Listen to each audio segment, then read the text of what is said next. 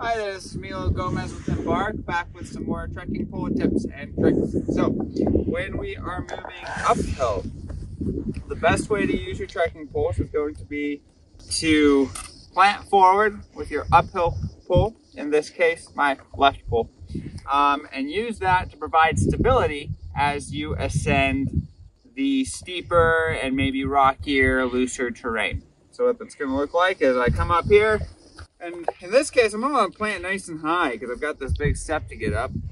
Have that second one and start to move with small steps through the terrain until I get to a nice secure spot. Then I can plant forward again and continue on my merry way.